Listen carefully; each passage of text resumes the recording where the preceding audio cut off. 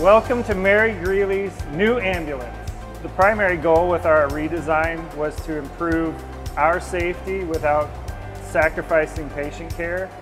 So we've installed forward-facing seats with a shoulder harness that allows us access to the patient while being in a safer position during transport.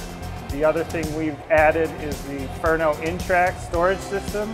It allows us to store our equipment and supplies in a magnetically sealed pouch so that if there were to be an accident or we were to have an impact, none of the supplies and equipment would fall off the shelf, potentially injuring us or even a patient.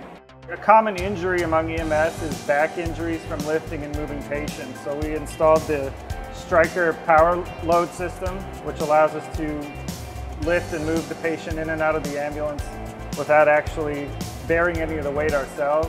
The system allows us to pull the cot in and out simply by using one hand to pull it out and then lowering it to the ground. So it minimizes the amount of weight we actually have to lift as providers.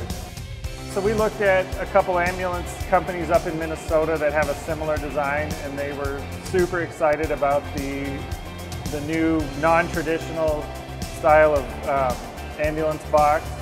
And so we looked at a few of their designs and used similar ideas when designing the new ambulance. It's definitely a safer vehicle.